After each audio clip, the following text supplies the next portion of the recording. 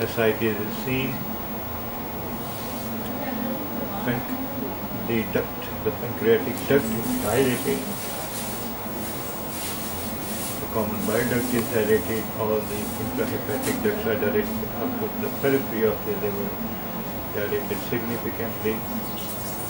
And this is all because of the mass relating to the head of the pancreas. Well, there is no adjacent adenopathy seen.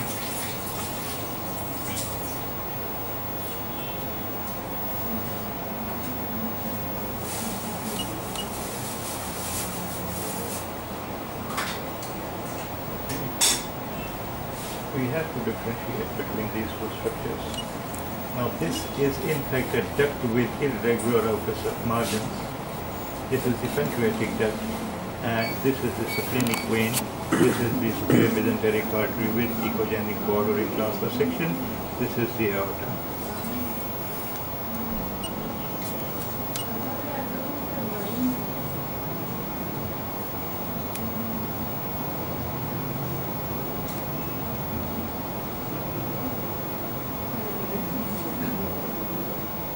This is the gallbladder, palpable gallbladder at the region of the right hypochondrium, painless jaundice, positive Courvoisier's sign, a malignant pathology as a cause of obstructive jaundice.